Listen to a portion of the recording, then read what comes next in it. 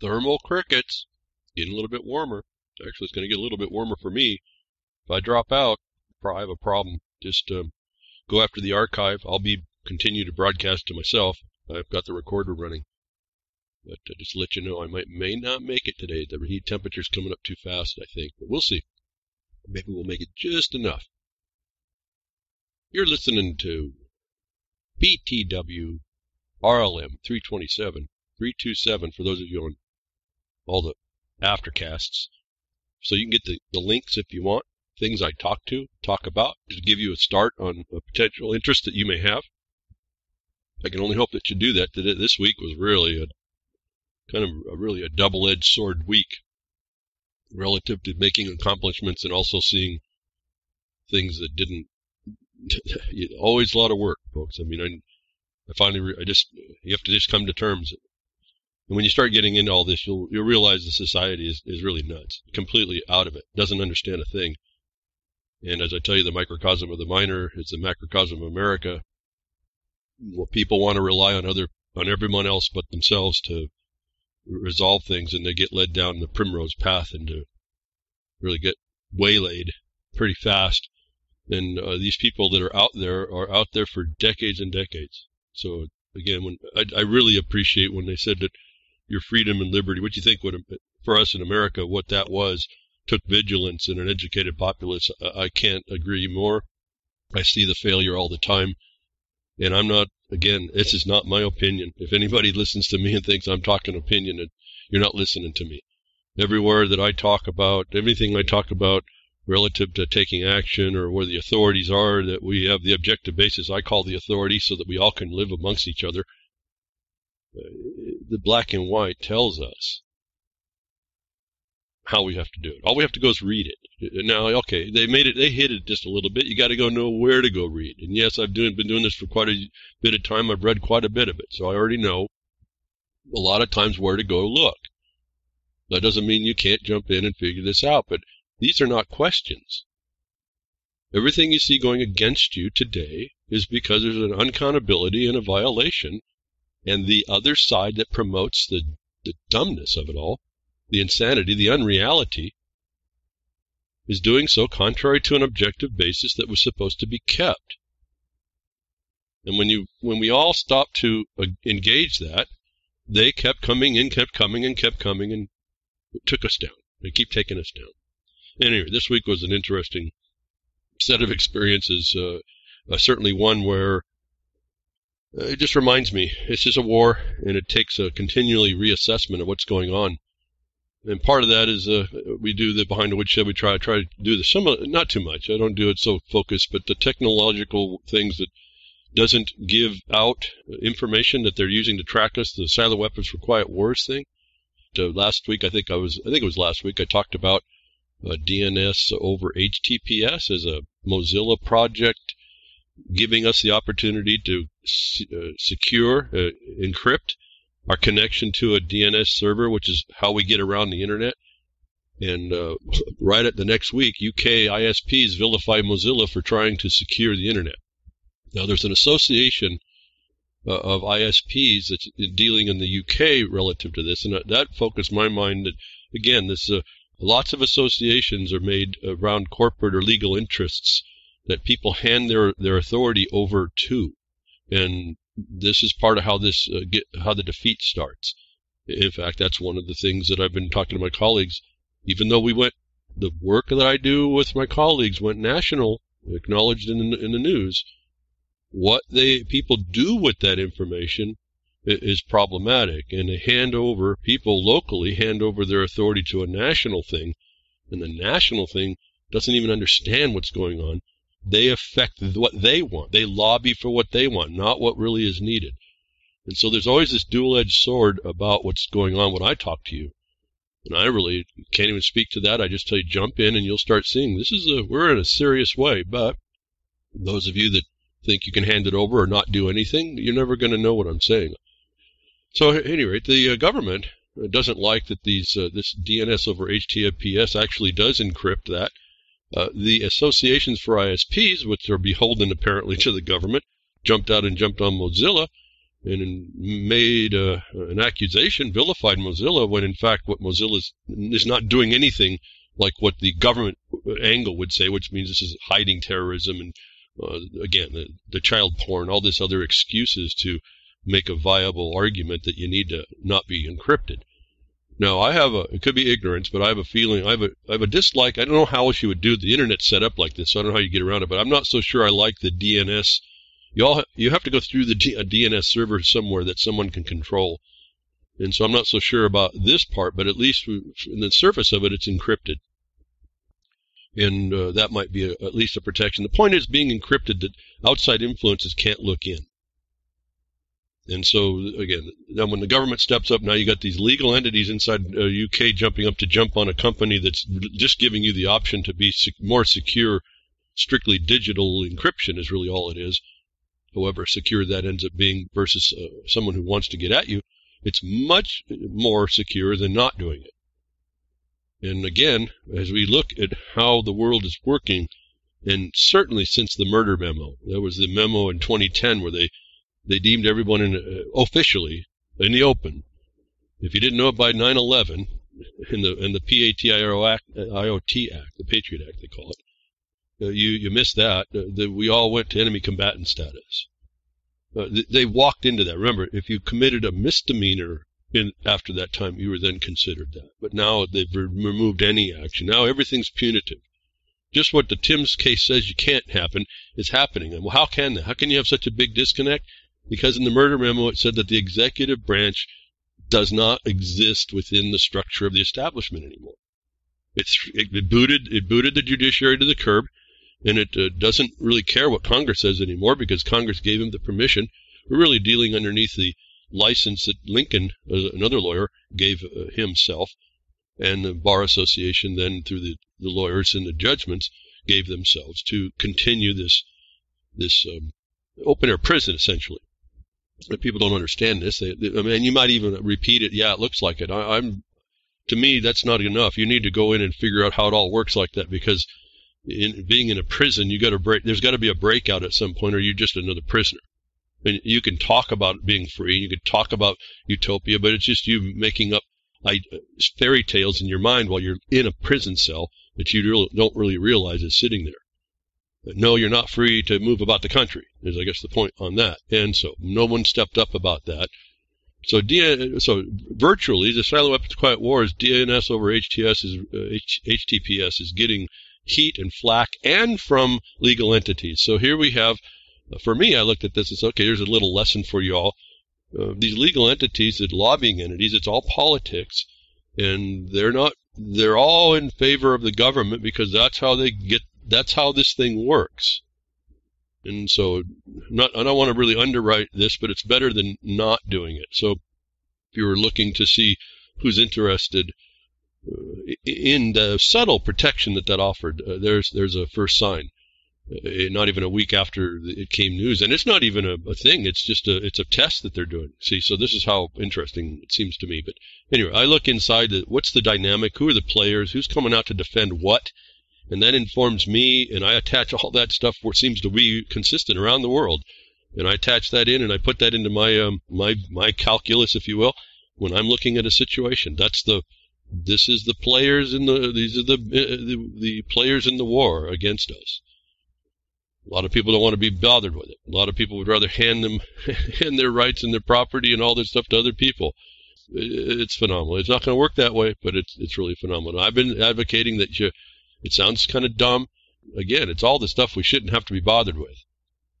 And this is the main crux for myself. Why are we even bothered with this stuff? And I now have an understanding of how that wasn't supposed to happen. But since it went off the rails, it went off the road it was supposed to be traveling, this thing, we have work to do. And if you don't get in and do the work, it's going to continue to go bailing on over the edge and continue going down into the stinking abyss as these people continually get in and force this crate down over the side.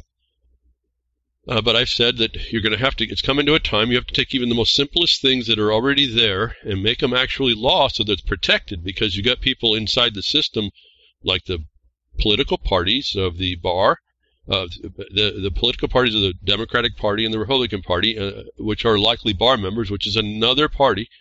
And I'm only referring to, not my opinion, the fact that they defaulted our lawsuit 2013. I'll take their word for it in their default.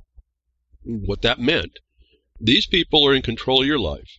And you will have to make, because they're in control and in the seats of decision in this thing called a government that everyone believes has actual authority, they're going to make rules that they're going to bring you into the global austerity and that sustainable debt and all that other nonsense. And your life will be taxed. Everything you do you'll have to pay for something in extreme forms.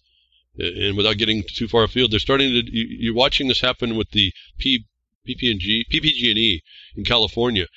And I talked about it. I said, does the PG&E really want to say they haven't been doing maintenance even though they've been receiving fees for that, the payments for that? And they told the bankruptcy court that was a setup, folks. I don't know if you see how this works. That was a setup for the legislators to go and get leverage funding to pay for all that. And they did. They're coming right down to do this. This is how this works. This is a public-private partnership now. They didn't get caught. PG&E doesn't get caught for it's causing the fires. It now turns to the ratepayers. Now, okay, you say ratepayers, and everyone's in electricity. Well, that is wherever you're going to be subjecting yourself to a fee or a potential fine or some kind of a tax. That is the source of the leverage funding which goes to these corporations which feed off of society and all of its characters and all of its needs. And so we see, again, that if you don't have a law against it, these people just make a law that allows them. That's not the way it's supposed to work. But when I told you that the United States as an established thing has ended, for sure, in 2012 when I reported on it, if no one had read it before, this is not a joke. If we don't see the accountability, this is not a joke. This is also not supposed to happen. But we keep letting it, and our complaints are just bare complaints aren't going to be enough. So here we have another rule along the lines I've been telling you. It's coming, what I've been saying. And I only say this to say, trying to encourage more utility to it. Not that I like that it needs to be done, but it needs to be done. And that's the problem. It needs to be done. It shouldn't. And the need is the problem. The necessity is always the thing. It's always look at necessity. It's very interesting how that can give you a bunch of authority within the context of a power that doesn't want to see it. But signed as law, North Carolina expands the Right to Try Act, rejects some FDA restrictions. Come on, and I found this interesting on the title, as the people are now putting in their titles who they're from, the 10th Amendment Center. So I wanted to call your attention to the 10th Amendment of the Constitution. Notwithstanding the fact that the system inside doesn't recognize the establishment that is supposed to be is in each one of you, and for you to assert. And I figured that out when we started doing. I finally figured that out for myself and what we were doing. And I said, I will not allow these people because they come by no law. I will not let them win the day without countering. And the law is in whatever one I put forward. And I got that from judges who, if you listen, they'll tell you, well, you only get the rights you assert. So all the things and rights we're losing are the ones we aren't asserting, and I say in the proper way, because there's mechanisms for how you do that. The 10th Amendment said, in the failed establishments, anyone who steps up with the authority to do so, this would be a state or county, under the 10th Amendment, has the right to come forward and assert what they need. When they don't, or they do it improperly, it won't work. And so you have to have all these constitutionalists, you have to understand how this works. And I can't tell you how much of an appreciation I got of how exactly this thing works until I saw what coordination does, and that's under public land law. Through 43 USC 1712, I think it is. And then you go look at that, and Jefferson Mining District, that's part of the reason why we were reestablished. We reestablished the mining district was not a need, fulfilled for the miner, for the property owner, for the government. And miners have a government. And it's before a lot of these other governments, which is really an interesting concepting relative to the authority that a mining district can bring. It's a very narrow place, but it's still within that place. It's at least equal in power to this 10th Amendment as well. And it has on top of it these grants. So I tell you, the patent disposal evidence is important in this regard for everybody, not just minors. It all comes out of that same law authority. It was signed into law, the right to try. This had to do with being able to try things. And the condition was once you are in terminal condition and you have the right to go try all kinds of things to save yourself, essentially, regardless of what the FDA says. Now, I'm saying this ahead of time of any challenge that the federal government may do. But remember, you always have that non-commercial thing as well going on. That you have to say that you have the right to try things to save yourself should put a question in your mind about who owns you. Well, I don't care what your thinking is. You need to think about why this has to be put in there. And you have to understand what's being violated. And the only way I can tell you about that is to look at what I've been talking to you about the chasm between production, men and women in production, and where they went to commerce. As I'm talking with my colleagues and we're trying to figure out how to educate people about making analogies, it's hard to make some of these analogies when people are not open to receive them or just their eyes roll back or whatever. At any rate, I've moved over a little bit just to kind of hit the economic specter, if you will, to try and give examples. And I've mentioned it here on the broadcast here just recently about the primary economy, the secondary economy, and the tertiary economy. The primary economy is where all your raw materials producers are.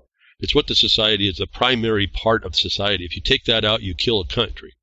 That's why it's a war crime when you go after all the raw materials or those people that do. And even the law of war that I talked to you in the Lieber Code that was created by Francis Lieber, it mentions the fact, and they learned this from the Romans. The Romans, so don't destroy your productive base. It feeds you, even your army, even in an occupation. So there's certain realities about how bad you can be against a group of people somewhere.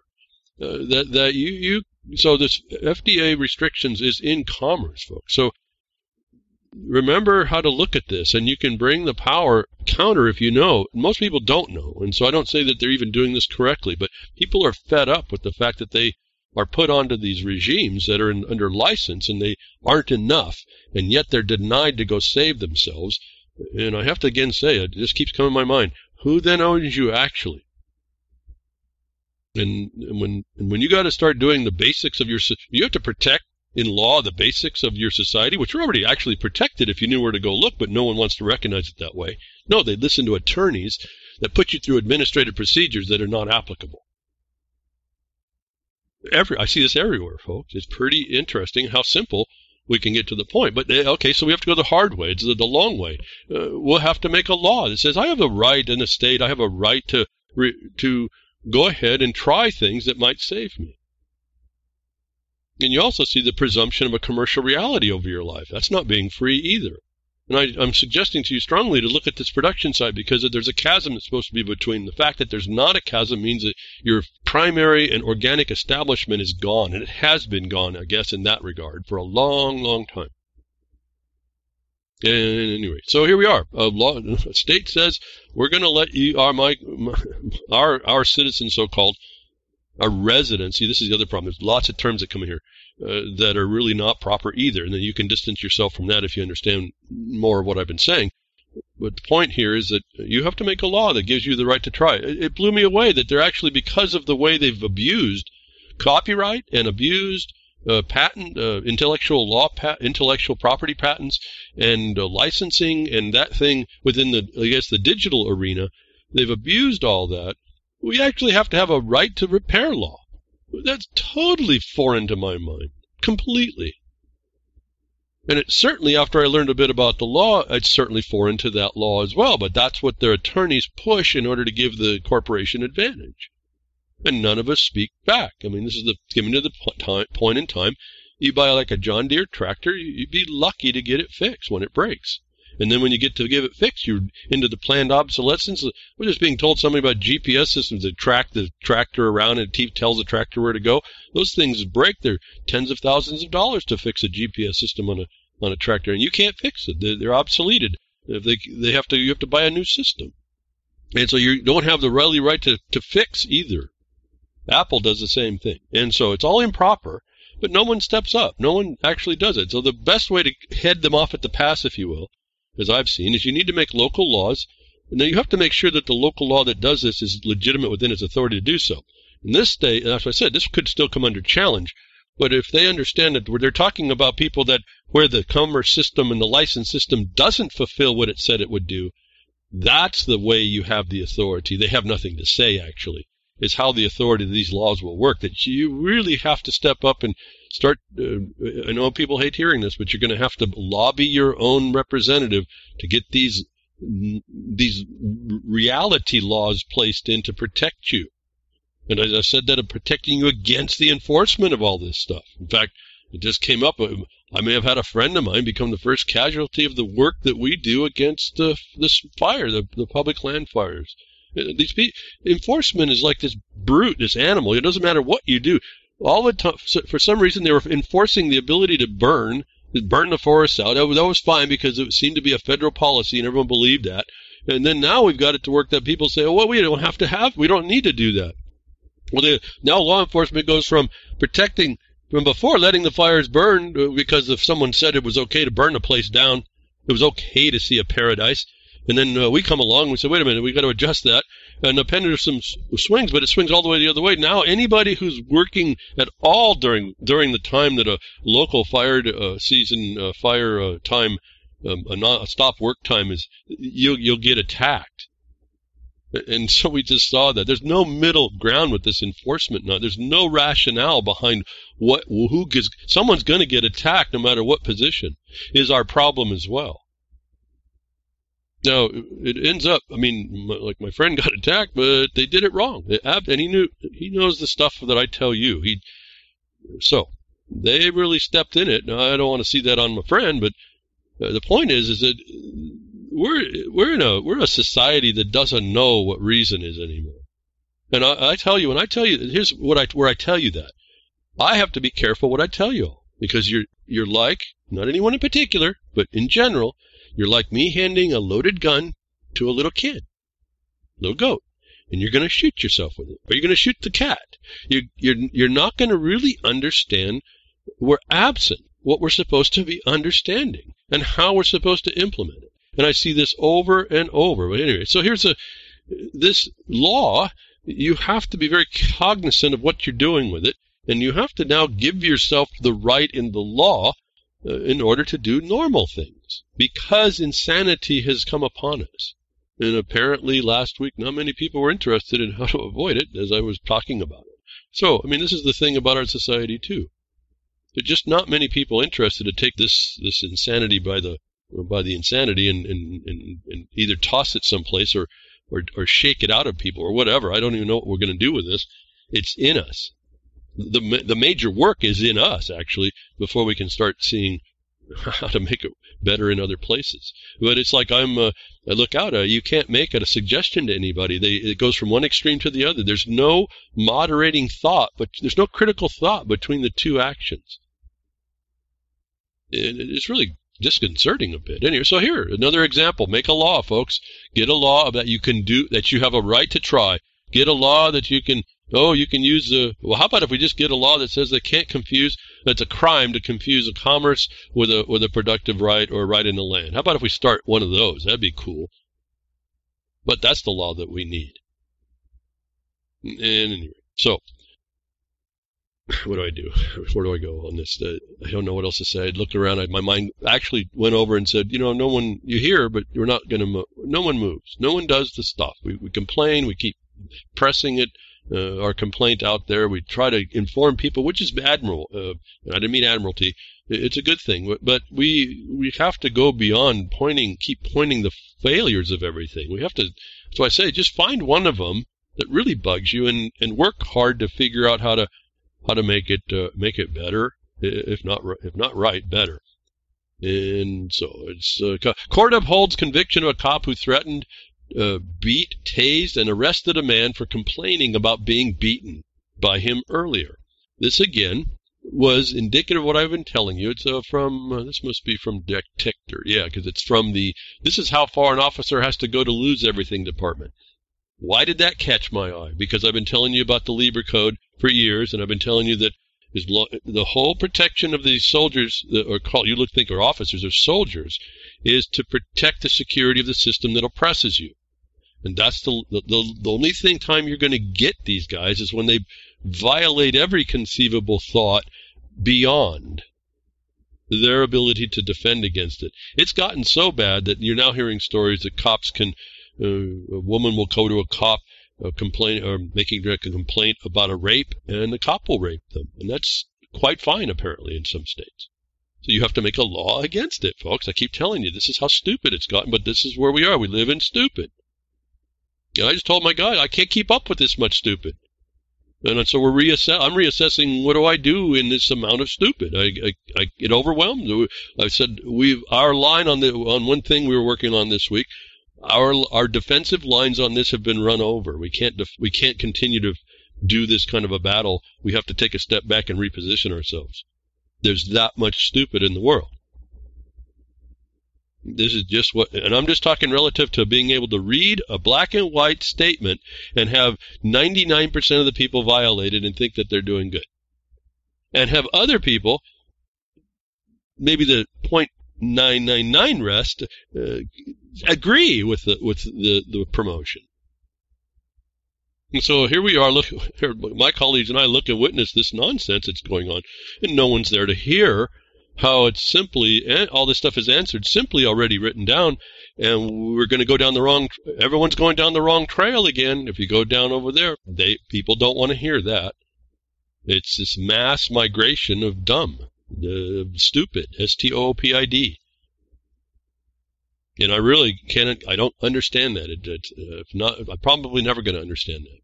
So from this is how far it has to go. You'll hear a story about how far a cop went to fabricate a condition. We've heard these stories before, but my point on all this is to point out, here's a story, you want to get the link of it, and read it, and you're going to see what it takes before a cop can get charged. Why is that important? Because that's how you respond in your investigative reporter style. If they're going to go that against you, you have to develop this level of harm. And what causes this to even come here is the guy who got violated never gave up. However oppressed he became and however the system came together to protect the system and the cop, he kept persisting until he was able to get the information out, and it brought it to the surface. In other words, it took at least one, to complain. If more of you were in the proper way, we would get rid of a lot of this stuff. In fact, they'd have to start making laws. And I've been saying, just go in now. Take this also, for those of you that are concerned about the cops getting over-aggressive and you can't control it, take this list and make, you start with a policy with the sheriff or the city cops or whoever, and you say, these things done like this are remove qualified immunity immediately on its face. We won't tolerate it. And then you give a consequence for it. And I won't go through again. We can talk about this. It was simply a traffic stop made up by a cop who never saw the crime also. So for those of you that are understanding about how that works, this is what happened. They fabricate an idea. They have to witness you doing the crime, not go on someone's suggestion. All right? And then it has to be legitimate. And so this guy who gets in trouble, and TechDirt's kind of interesting. Some of this insight's pretty good. He actually puts the word civilian in quotes. As I've told you, the word civilian is from a military perspective. And he talks about the undeniable story of just how much havoc a man with a badge and a bunch of power can wreak on a civilian. And he puts that civilian word in quotes. Exactly, because it's the civilian is this military consequence. And if you look through the Lieber Code and the law of war, you see that they can wreak, so-called power can wreak, this kind of so-called power can wreak real havoc. It can kill you now. And you're gone at that point for you.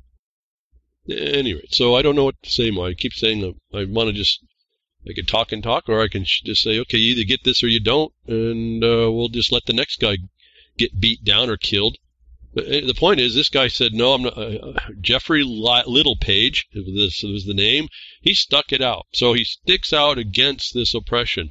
He becomes, now we get to know about it. I say, look at the list of things that happen. You're looking, this is probably a method they train these cops to do. You'll find a great amount of information in bullet pointing these points, and you walk into your jurisdictions, and or if you've been violated, you look for these things, and you start to apply in bullet point form so you don't confuse people the excesses. In my work, when I see these, I make a list of what, maybe not remember, it's not a memory thing, it's a subject matter amounts of things that I'm looking at, and I fit the subject matter of the violation, the type of violation in my mind, and then I go through it as an investigative reporter in that condition, and I'm asking questions to qualify those things, you see. So then I have a list of qualified points of the violations that bring these guys out of their qualified immunity. I just don't complain about it. This is a condition. You're in a prison. Now what are you going to do? No, you'll let you exercise your right of free speech, but that's not going to do nothing. Turn around and become the press, become an investigative reporter, identifying in the moment that this starts to happen, and through the time you're being dealt with wrongly, start identifying the things that are listed in here that brought this cop over the edge of his qualified immunity. It insulted the judge enough to be able to state it. You have to know what this is. I don't like having to say this to you. I don't like that we have to do it. But this is the day and age that we are. We live in a prison where the cops have presumption of innocence. You don't. And you have to understand the codes, even the statutes, because that's what they live under, enough to be able to pull the elements of their crime out. What have I told you about the color of authority? The color of authority that took away the guy's property and rights, whatever the property is you decide, or he would decide actually, for you would decide, or your rights relative to that property become felonies. Okay, I keep telling you about that. So this is how this starts to develop. So here's an example of how that is for you. To me, this is just a piece of evidence for me to understand where the system is relative to how it's going to treat me. I don't care about what ought to be. Yeah, I'd long for the day that we lived in peace, but we're not there. So you can bemoan it at all, or you can start to work to defend yourself against it, or help to defend others before it starts to happen to them. Why? Because you care enough to listen behind the woodshed and care just that much to keep listening, and you just maybe don't have a direction. But I'm telling you, the directions are out there given you have an interest. It's all about what you want to put an interest in. Yes, there's about a time you got to balance out sometimes to do this, but how important is seeing a loved one killed? How important is that, given that could be your next? How about you just being killed? You don't care about yourself that much. You don't care, but how about your loved one next to you could go out and next thing and meet up a cop like this, and he's a little even worse than this guy. And so like the cop, the teacher that finally took the groups of 4 teachers got his shot by an airsoft gun. It took one finally third or fourth group that went in his way. You can't shoot me with an airsoft gun to teach me how to try to get enough energy to attack a terrorist. That made it the first one to complain the correct way on the correct point worked. It worked, right? So you have to build the evidence of how this works, and you have to build it. When I say proper, this is what I'm talking about. You talk about anything else but the things that they recognize are beyond, and you're talking to the wind. You talk about the things that are not beyond and on point, that are sufficient to kick somebody out. Now you're dealing in that embarrassment. And then you have this case to say, well, this was the standard here, and full faith and credit and equality and justice. Why isn't it the same standard here, and why is it even that hard? Why do I have to wait for that long before I get justice? Why wasn't innocence the first part? See, the first part in this story was the guy got a complaint like they do and tracked down someone he blamed without seeing anything. But he didn't stop there. He's got a system that protects him, so he got worse and worse and worse. And you can read about how that works because you watch a dynamic. I got involved a little bit about this. It wasn't quite this bad when they made up that thing with me over 30-something years ago. And I made my complaint to they never did it before, folks. And I didn't have instruction like I do now, or knowledge or anything. I just didn't like what they did to me. It violated my sense of all senses, just of justice, if you will. I was doing nothing to nobody, and I'm looking at 5 cops going to shoot me. Well, okay, that develops out. You've heard some of the story. I made my complaints. You've heard that. I've made my complaints to the chief of the police for that city.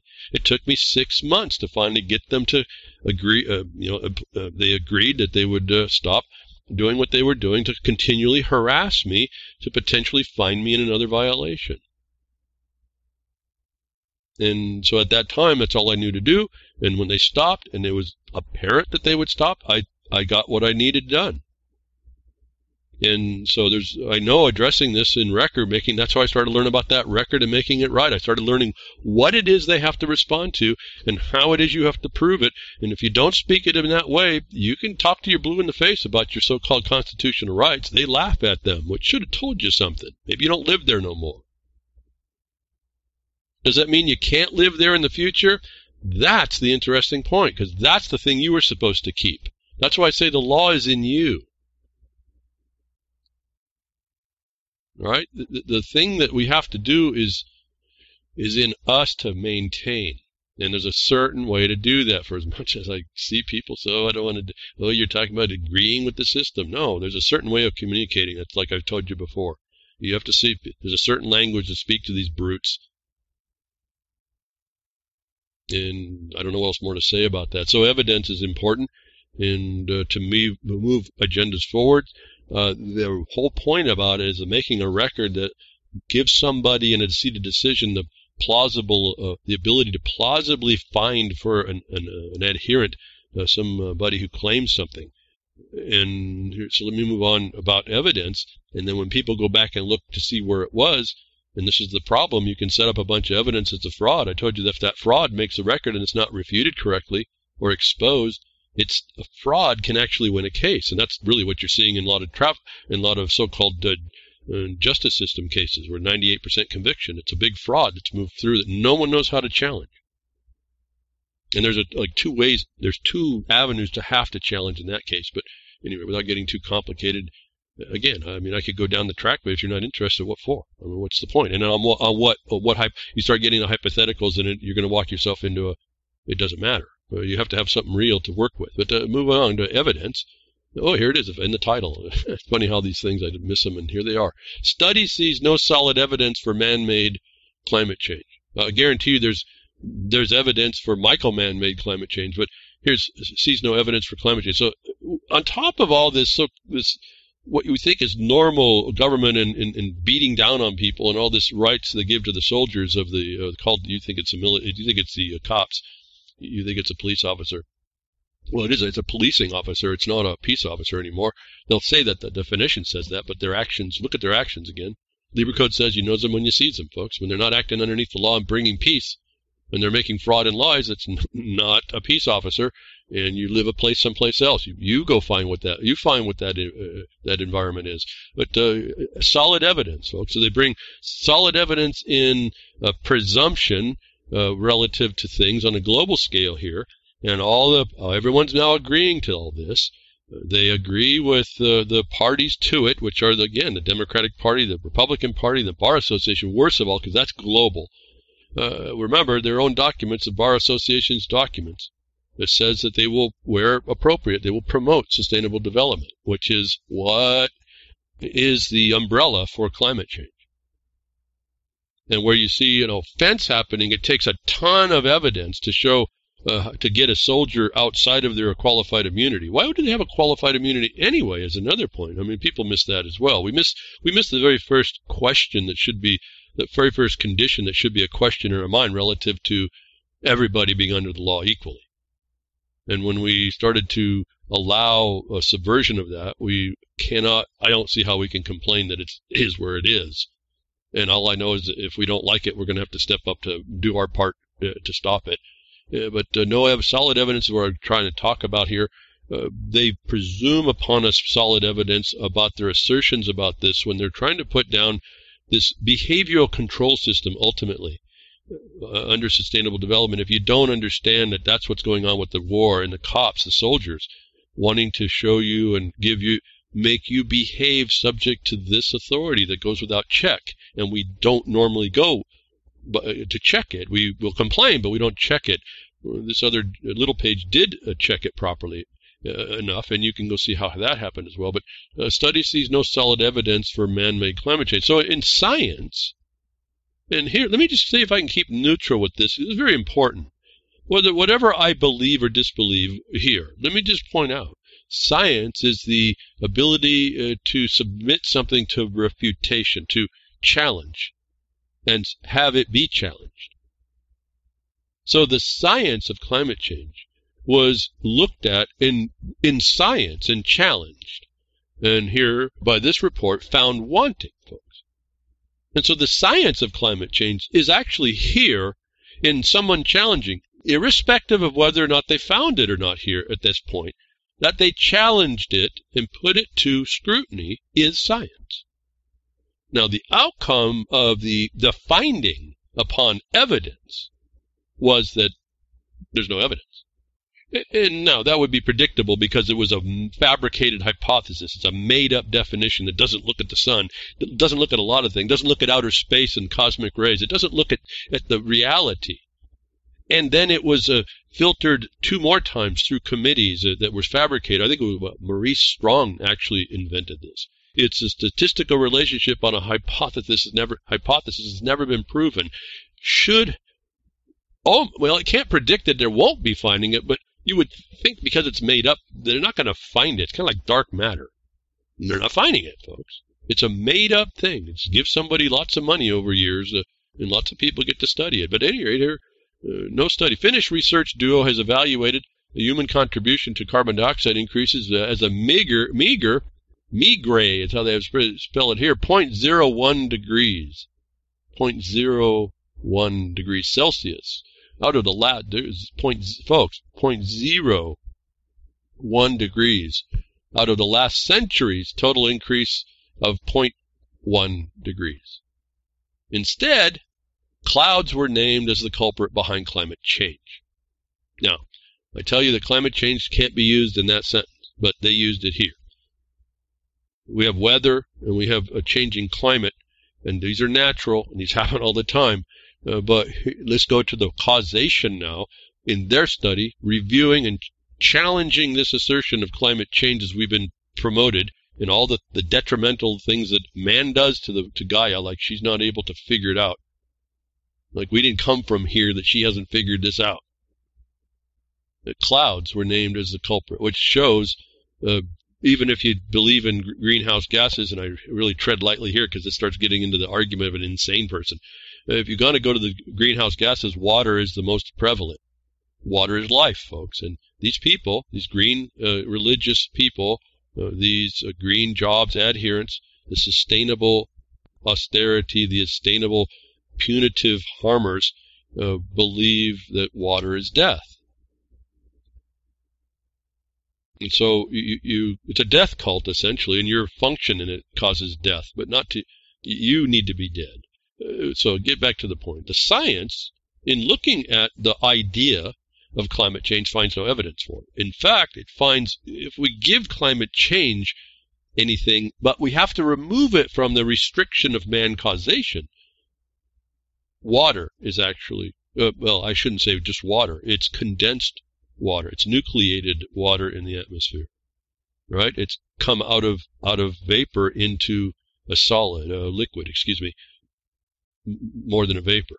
And so those are caused by cosmic rays, to my understanding. And if you remember, if you ever get on the, even if you don't know and you haven't seen it, get into the cosmic ray detector. Find a video on YouTube, a cosmic ray detector, dry ice in a chamber in a strong light, and you'll see cosmic rays.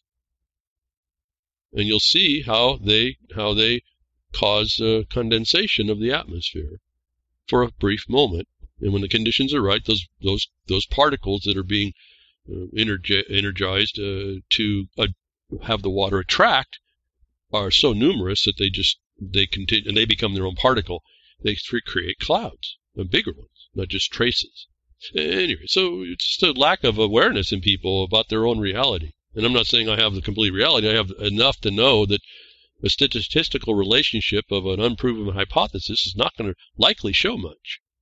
And they should have made those tests before they even did the promotion, but they didn't. And when we go look at it, evidence, again, if we want to get ourselves back to evidence, not opinions, not feelings, not any of this stuff, get back. That's how you're going to get to this reality. In fact, as I think about all this stuff, what comes to mind is outlaw best science for science. I mean, actually make the distinction that best science is a political lobbying condition, and actual science is merely the challenge of what we think we know. Well, that pretty well takes away all authority there, doesn't it, when you say it that way? And that needs to be now a law because we're too stupid to figure it out unless it's printed. People won't recognize it. And the problem I have with that is they're not recognizing existing law that would preclude all of this stuff. And that means a bunch of you all are out there all hypnotized into this magic show that goes on. And that's pretty disconcerting to me because I have to deal with that when we're just trying to lay down an objective basis. Just want to live back in peace. I just want to leave. I just want to go do what I want to do without bothering anybody. But there's not many people in the world that apparently want that, even though we'll talk about a lot of it. And we get into this climate change. I told you this is like a global thing. It sounds like a big old conspiracy theory. Well, it's not a theory. It's a conspiracy. And in our case, in the United States of America, and I have to say this because I don't know at some level what the actual rights of other countries are relative to land and the peons getting the land and the rights exclusive to the government itself. I don't know that that exists anywhere in the world.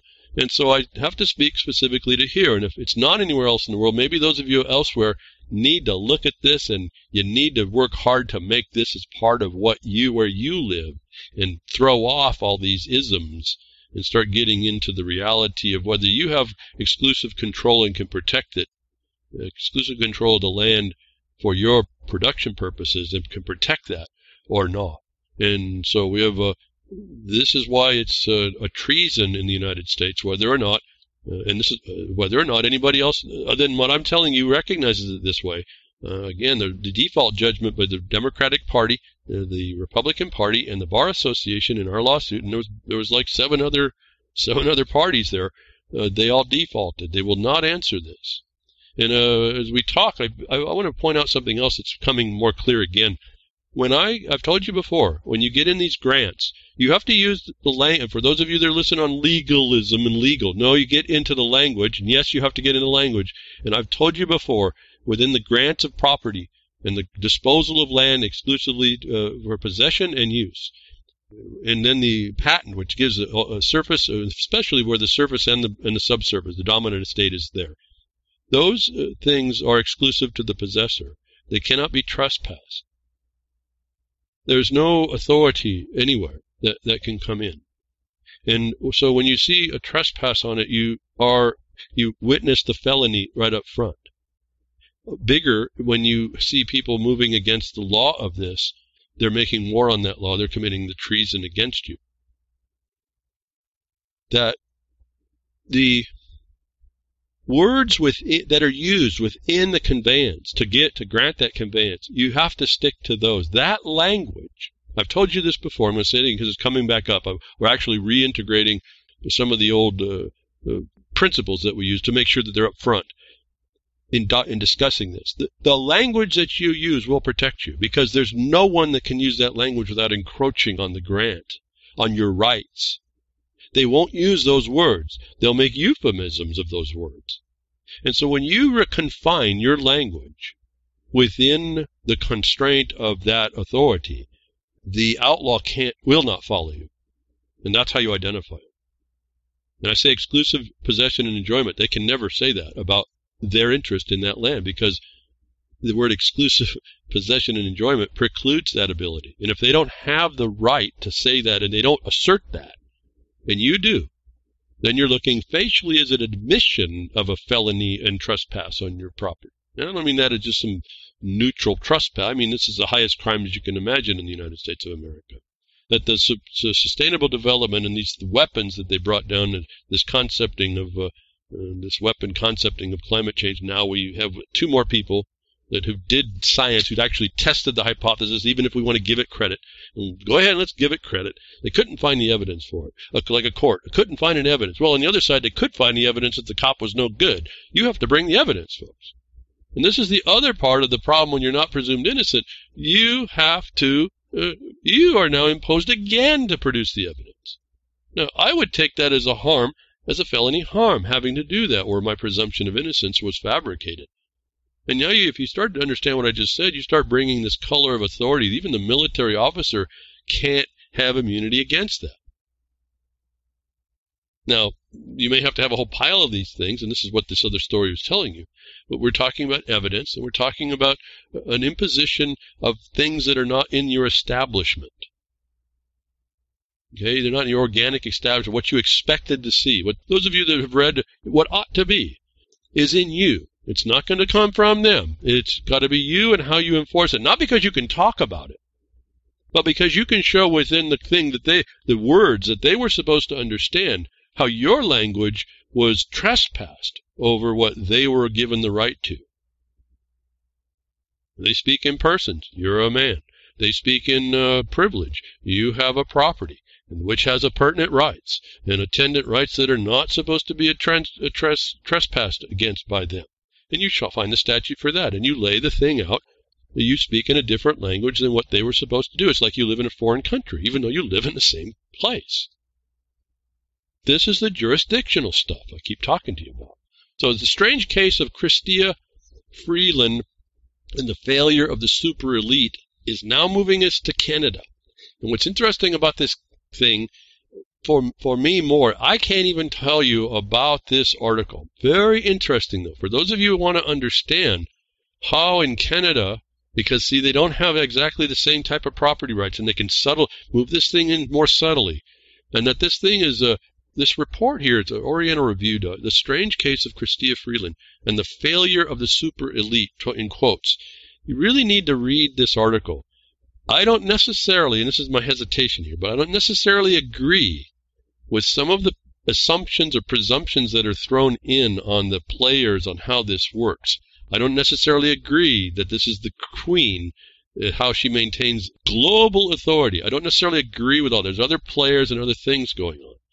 However, and what was interesting is as I was reading through this, as I know what I know, you can start looking through some of the assumptive characteristics placed on this story, and you can watch and look at how they plan and who is saying what and where the players are and which set of players are against other players in this article that exposes this thing I've been talking about and how people in it, or they're not in it. There's many in it. There's many things that are going on. How one doesn't relate or exposes or explains another. How someone is assuming, you read right in here, how someone assumes an area. Talk about a super elite. This article talks there's like a super elite that looks into the super elite and discusses what they're going to have to do in the future or else. This was a really interesting insight, that there's so much to this. I couldn't even take 2 hours to go through and discuss it. Be better, and I'm hoping a bit here that you won't get, I don't know what to say. There's things you'll see if you have an awareness. That's all I can tell you. And I was looking almost right through what was actually being saying and being able to paint another it's the same reality, but it's not explained the same way. It's more generalized. Where this article speaks specifically to the crown, the queen, trying to, like I told you, she came back and poisoned the Gulf because she wants the South again. It's kind of like that. You're looking through that, though, at what's being done to harm you all, how it's all laid out, who some of the players are that looks at other people that are supposed to be authorities, and they're just, like I said, they're just arrogance, hubris, all this not supported whatsoever. In this article, quite a long article, where I can't go through it in a way I wish I could. There's just so much intangible information in this. I just found it fascinating. I read it. It's almost like one of those things you can't put down. But my mind kind of went into like watching that 3D poster. We used to look. You had to put your eyes just right, and all of a sudden you could see the dragon holding the balloons. That's what this writing was. If you have an awareness. And I don't want to put anybody down if you don't see it through that, but there's a lot in this little article. You have to look through the curtain of this story and look and know behind it these things are happening for other purposes along the same lines. And you can watch the other curtains that are thrown, veils to confuse people, is written in this story. Even though I don't agree with some of it, I was just kind of interested. I don't know what I was. It was just captured by the fact you can look right through this story and see how you all are being taken down, what it takes, that there are people out there, they're doing this stuff. And then I have another thought working. Okay, I'm confirming all the stuff I've ever told you, but within this story, there could be any other numbered names and other conditions. It all ends up being the same. But my mind also working, okay, well, here's what this group thinks against that group and who these things and all these players, where they're positioning, and I can then look as I do. And this is why I'm asking you all to learn. Don't just think you know something. Learn how to apply it to things like this. I noticed my mind was working on what are we doing relative to this sort of a plan where I live kind of thing. And I was pretty interested to be able to take this story and qualify and or not necessarily adjust. I think I have it pretty well understood, but I could tell I'm working adjustments, whether or not I should consider when someone says something like, hey, they did against another condition that I already knew existed, but in the way they said it, I'm looking at, okay, well, that's their mindset. Are we adjusted in what we do against that mindset? It was like a different analysis going on, looking through. Don't take this on facial. And this is a tool for all y'all that want to do this. I guess I'm taking any time here. For me, it became the tool of reanalyzing, reconsideration relative to documents of the people that are pushing something that's a fraud on the whole world, like climate change or sustainable development or financial debt across the globe. These things, modernization principles, which are not modern at all, they're like throwbacks, bringing you back to the current medieval times. This is just one of those kind of reports. And anyway, so I don't know what to say. It's hard to describe it. I just know it's important. You need to see it. Those of you who are going to go get the link, maybe at the Blogcaster, I'll repeat the title: The Strange Case of Chrystia Freeland and the Failure of the Super Elite, in quotes. And this is of the Oriental Review. This is a synopsis of the players that would do something against you like climate change, come underneath best sciences. And if you don't understand the term best sciences is now ubiquitous within the structure and the system that defeats us on all of these things as well. Whatever the science so-called is, it's a political affront to you. It's a fraud. It's the evidence that they use. It's a fraud but hasn't been caught yet. Why it also requires people to catch it. You want to talk about speaking truth to power? I'm telling you how this works right now. This is how you speak truth to power. You just don't get in some authoritas' face when they have the power to shoot you. It's a different game than what I've been hearing people play. I don't like that it's a game. I don't like that we have to play it. But we're here nonetheless. So what are you going to do about that? You can yak and talk and whatever you want to do. You can vilify me. You can just not have a thought about me. You can disregard what I'm saying. You can say it's not on you because I'm not here. I pretend. La la la. You can do whatever you want. If you haven't looked around and noticed how they've progressed the war of terror over the last 19 years or 18 years, you've missed it, folks. You're missing. That's another type of thing. And it all somehow, I can kind of get it interrelated without starting to say how big a conspiracy this is. But it's like one thing plays off the other. It's almost, it's like look a bunch of different criminal organizations looking to see what the other criminalization, the creativity of another criminalization adopting that creative attack. And it's transparent to you all, so you don't see that now we've got a whole bunch of criminal syndicates working against you, doing all the same tricks. They all learn from each other. And you respond to the effects. You don't look at the cause. And then when you see that it's a cause, I think you do this ahead of time. You see, there is a cause. I don't want to go do that. I'm going to hand that responsibility to the guy behind the woodshed. He sounds like he knows this stuff better than I do. And I'll just tell you, folks, we don't. We just know what we know, and we can only get out to so many places. I'm conceding to you on air this week, but notwithstanding, we've got a big deal. Acknowledgement of our work is being acknowledged. The same week, we get the humbling experience that we just lost a line that we've been developing, a defensive line that we've been building for years, and it took a bunch of stupid people to do it. I realized I can't keep up with that kind of stupid. I'm only one guy. My colleague's only another guy. There's only 3 of us, or over 4 of us. We can only be in so many places, and we can only counter in so many ways. We need a whole lot more, and it doesn't have to be in what we do. In fact, it'd be probably better if it wasn't. That's why I come here every week to say, folks, if you've thought about freedom even the way you understand it, it takes work anymore. And we're so, if you don't understand this war thing, this war idea that we're in a battle, it takes every day to go do something, even small amounts. To be the sniper that crawls through the grass can only move an inch every few minutes. That might be what you end up having to do. I don't know, but it takes a lot more than what I'm seeing.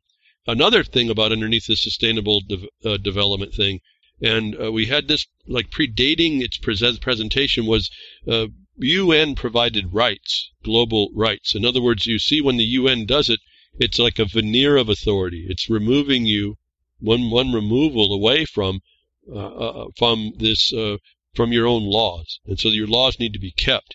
Otherwise, people come in and take them away from you.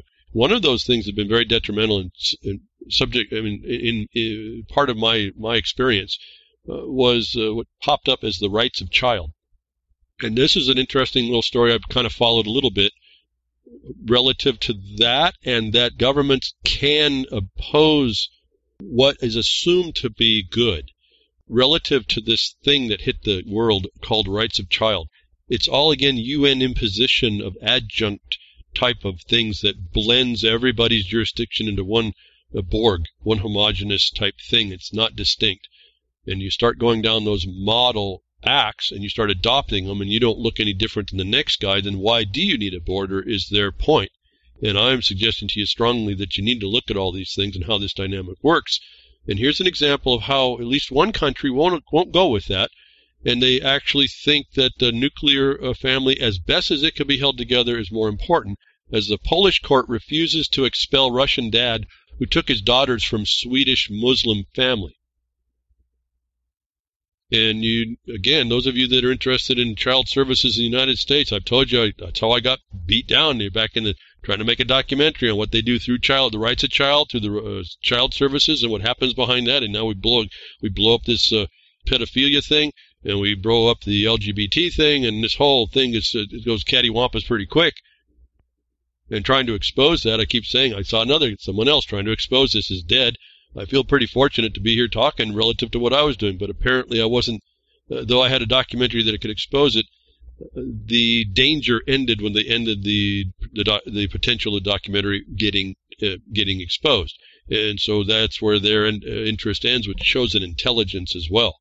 So you got to be concerned with that kind of response. But a Polish court, the judge described a Muslim family where the Russian's daughter were placed as a culturally and mentally alien environment for the Christian girls. The Warsaw District Court has rejected a demand by Sweden to expel Russian national Denis Lizov, who took his 3 daughters back from a Muslim family and sought asylum in Poland.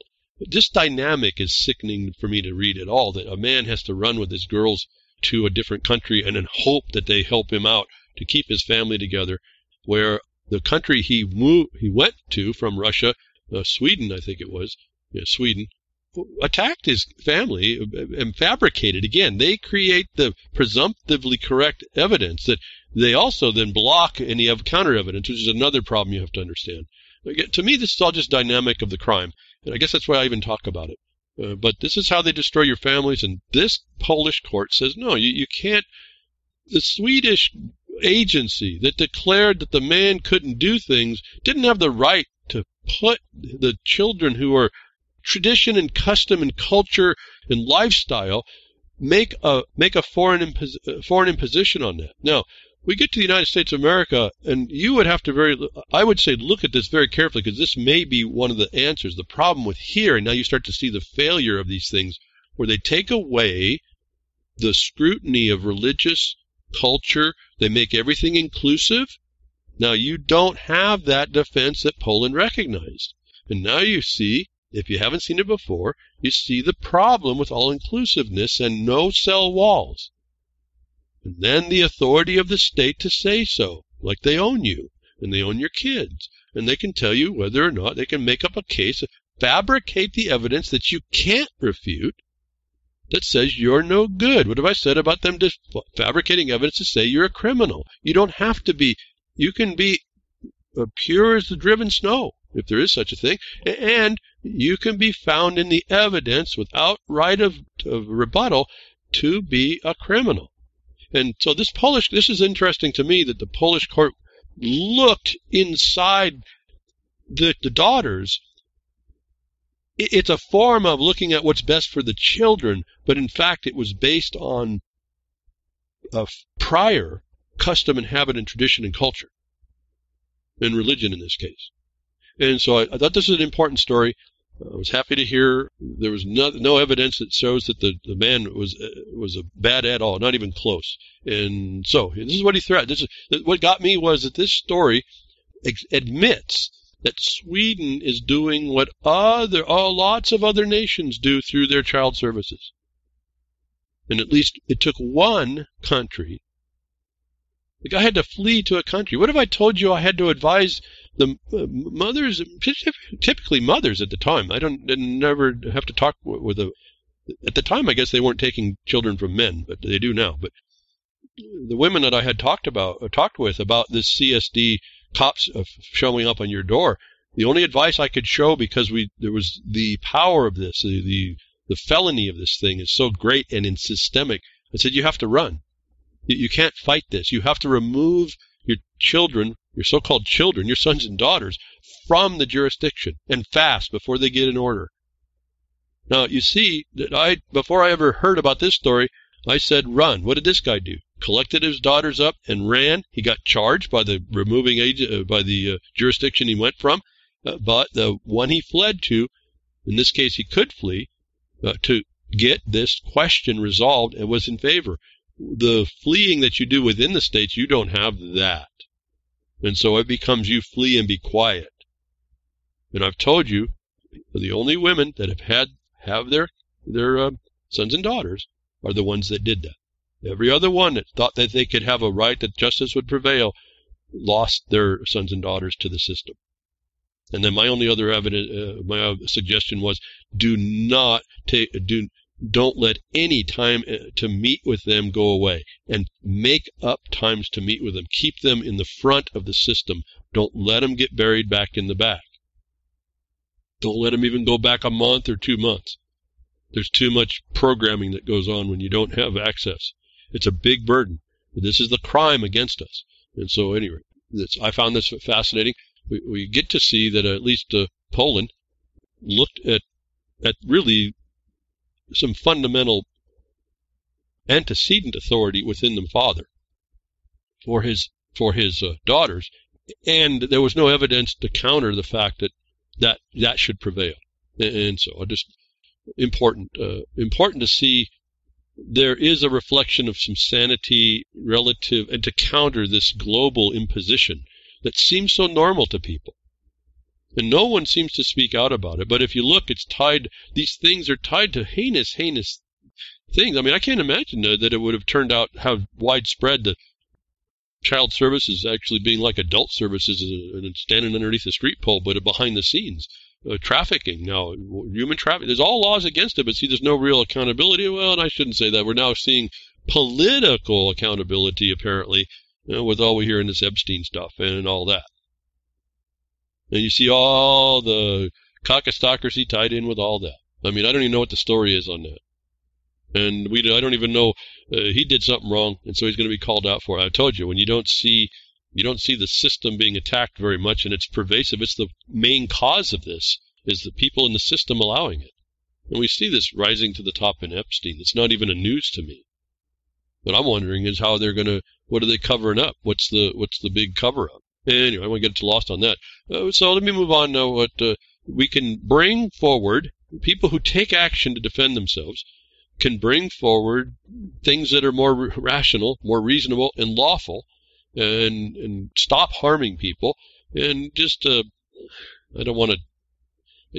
just want people to see, I guess, hopefully as an encouragement through long terms of working through problems, getting and finding the right people, that what you do can be acknowledged, whether or not it ends up turning out what we want. The work that I tell you that we do reaches places finally, and I was surprised. I was told I would be surprised when I heard this, and I was a bit. But again, it's a dual-edged sword. That what I tell you behind the Woodshed, relative to what we do on public lands and public and private property, and the county authorities and the 10th Amendment, like through coordination and what that means, and how the counties have to step up within the proper police powers, not the ones they used to beat you down with, but the ones they used to protect you, keep the peace of the real peace, deal with the federal agencies within these western states that, in a way that really truly balances back out the authority, so that the federal doesn't become this arsonist it has become, and mismanage the public lands, and for the benefit of the people. There was for those of you that want to go check it out, and I'm not asking you to even go look if you don't. I mean, to read to listen to the whole thing. Again, I'm not totally agreeable with how this thing came out, but it's an acknowledgement. It's there for everyone to see. It says, "Watch, Trump discusses, quote, America's environmental leadership," close quote. You get in to find you get a link. It's over. I found it on PBS. You go to the video, and you got to kind of go in about 30 minutes in or so, and you'll see someone get introduced by the president and make a statement relative to the public land management more proper and stopping the smoke and the threat of the fires and the work that's being done behind the scenes to make that happen and make it better. And I just want to point that out to you, and I think that's all I'll say. That's what I tell you we've been doing and helping for any county that wants to know how. Got that work in at least one place got acknowledged in Washington.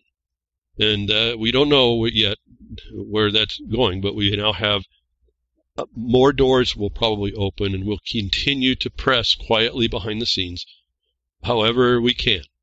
And so that was a neat thing to watch. In my mind, to tell you the truth, it's just a next step. We're not done. So to me, it's okay, we got it. Let's keep, my mind's always keep moving. But this is pretty big. In one regard, I can relax a bit to say, acknowledging the work that my colleagues and I do to be represented and recognized in Washington is a big, big deal in the context that Washington, the policies of an administration, definitely affect you Western states. And there's a proper way to move things through, and apparently, I didn't know this, but apparently that does get recognized somehow. And so maybe hopefully as encouragement to some of you that don't look like things happen and not expecting it. Work can be acknowledged and be recognized on a national level.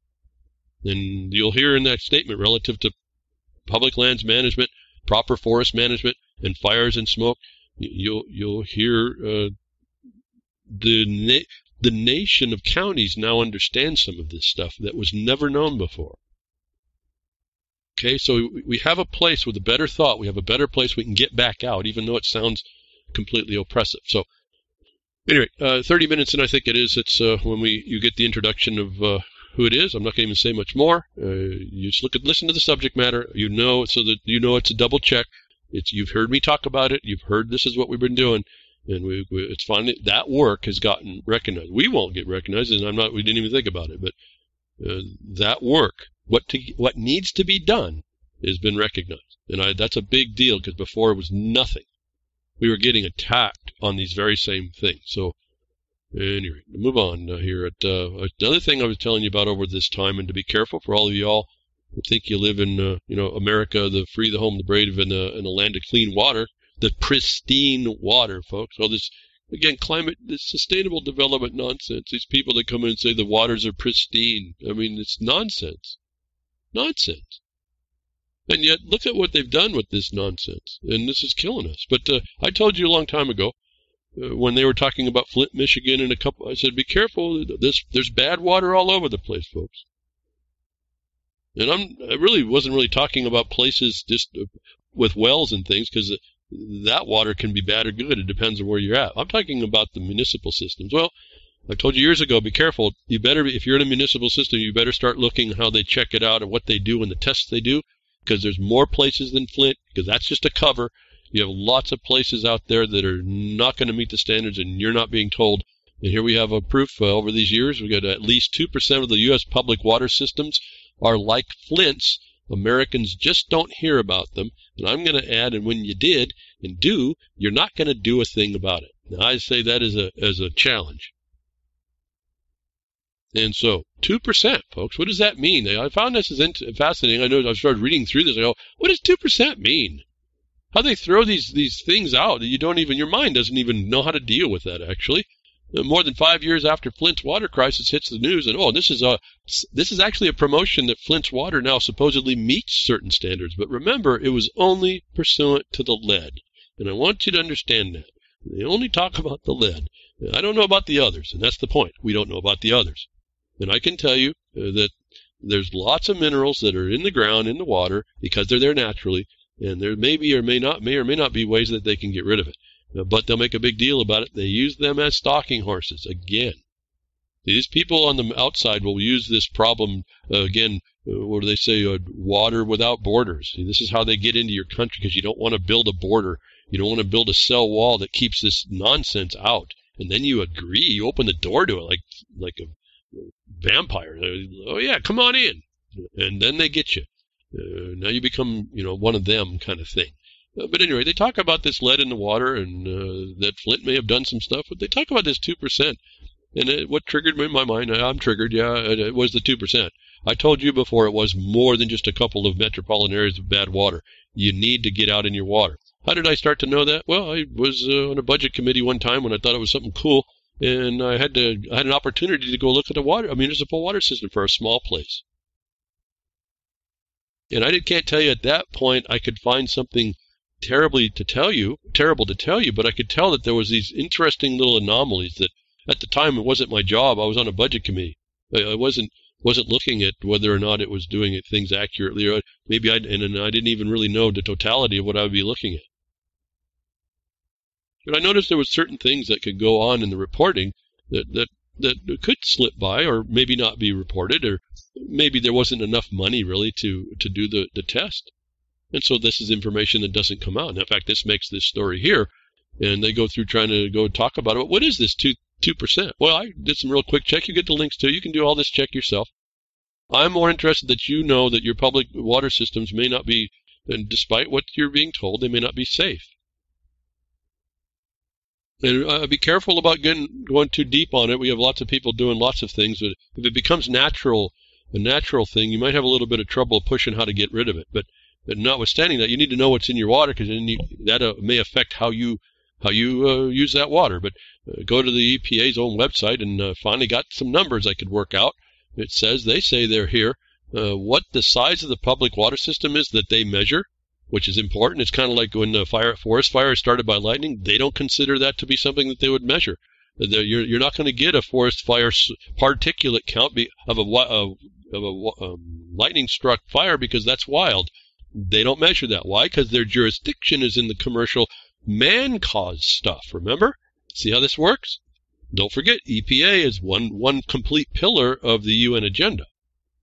But so from their information, they tell you the limit of what a public water system is they look at. It has to have at least 15 service connections, which means everybody with less isn't even on the list.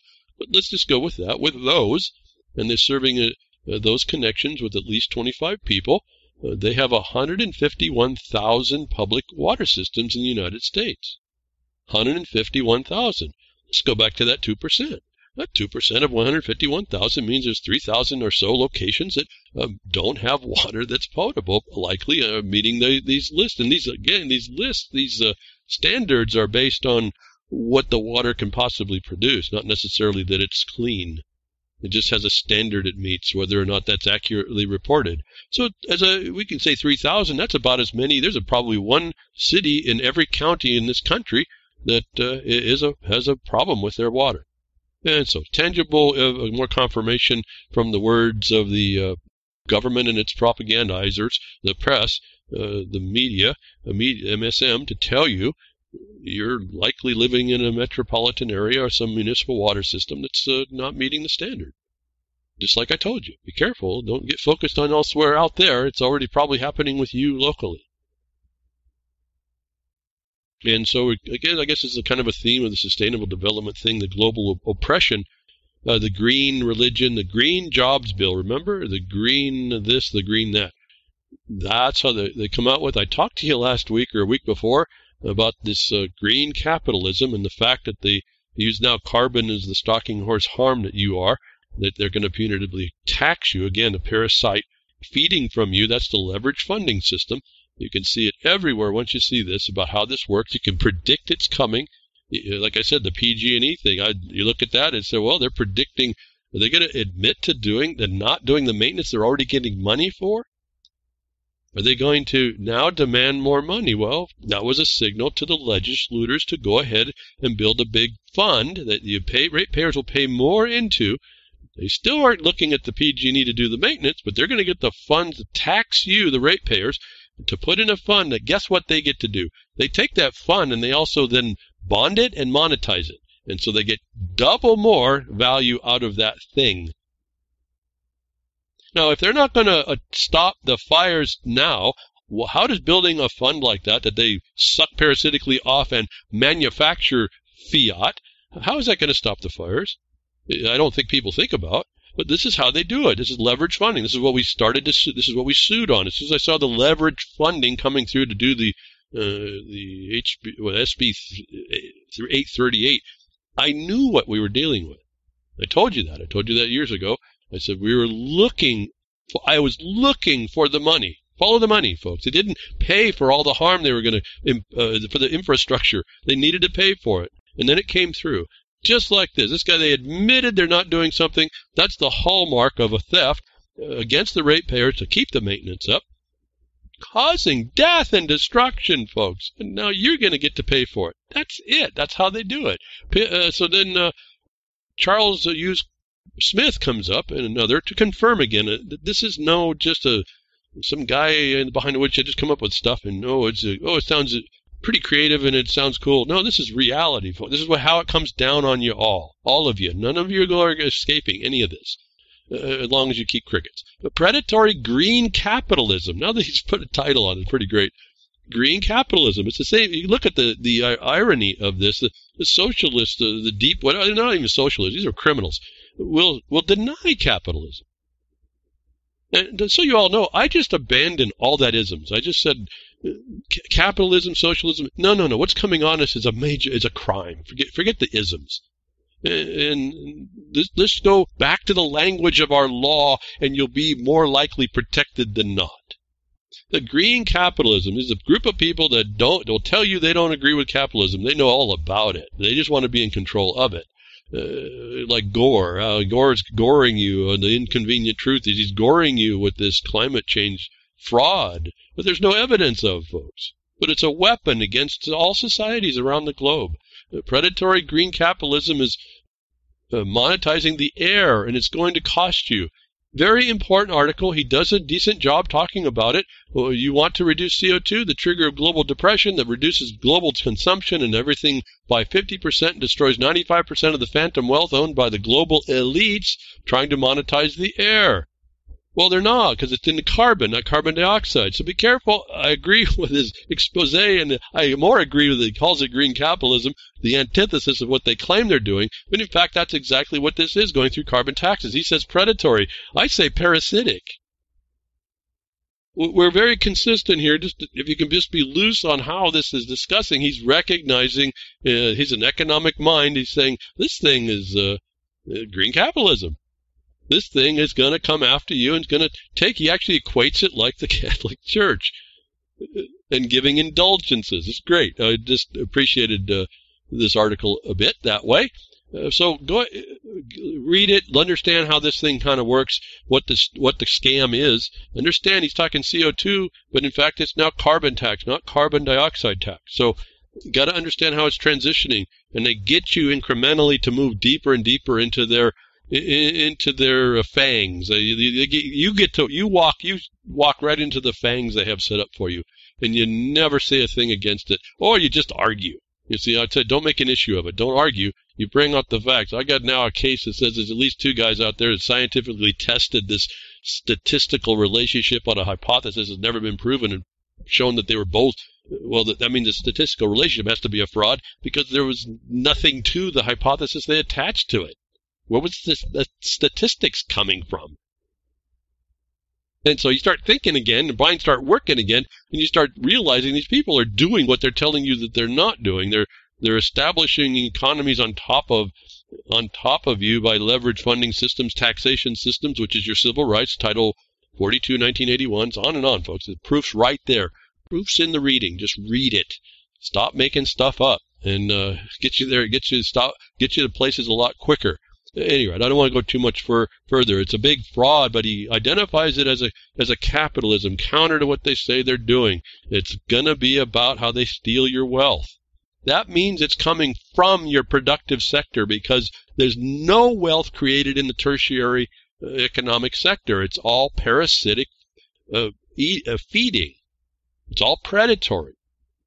And so I appreciated this story probably as much as maybe others I've seen and that he's written, although there's some others that weren't quite up to some par the way I understand things.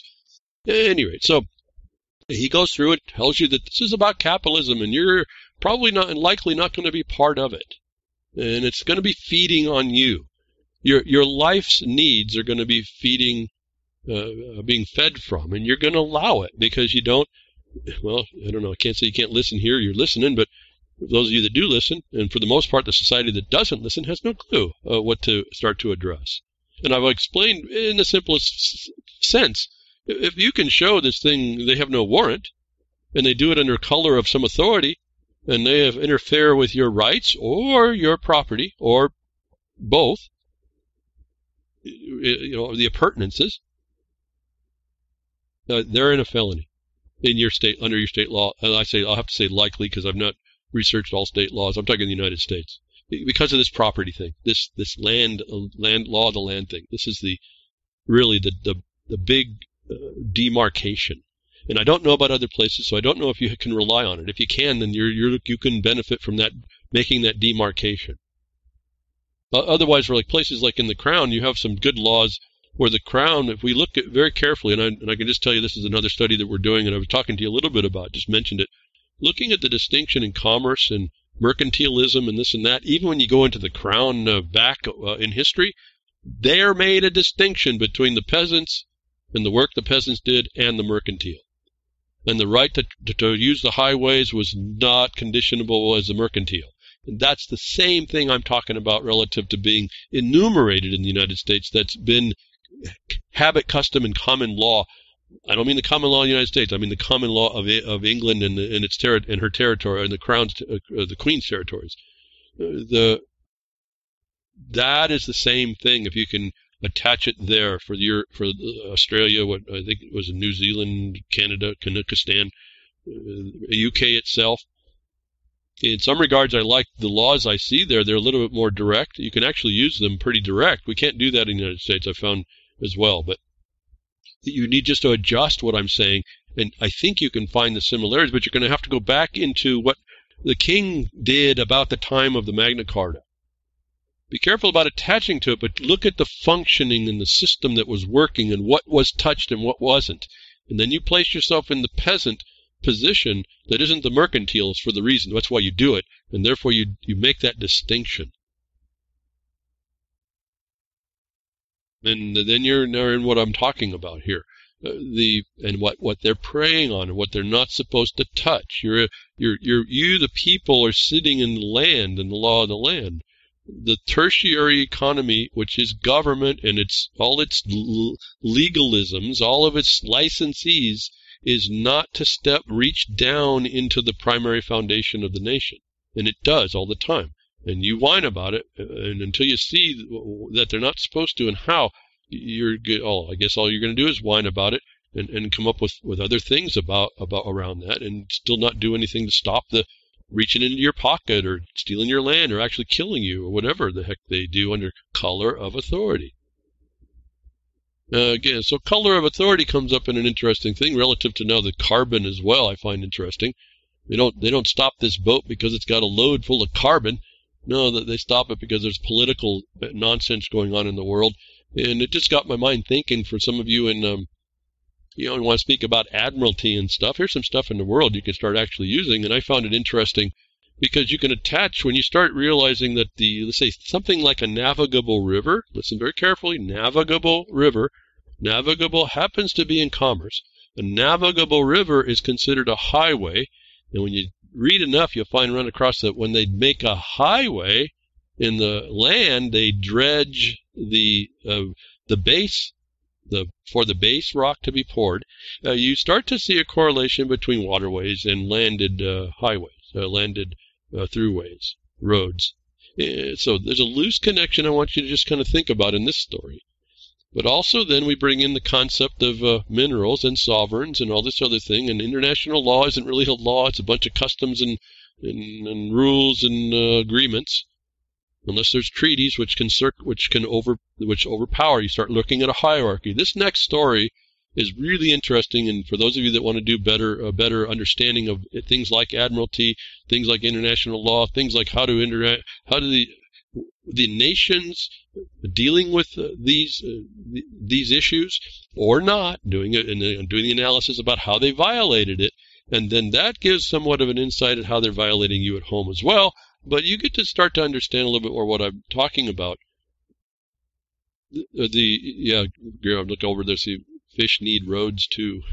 Yeah.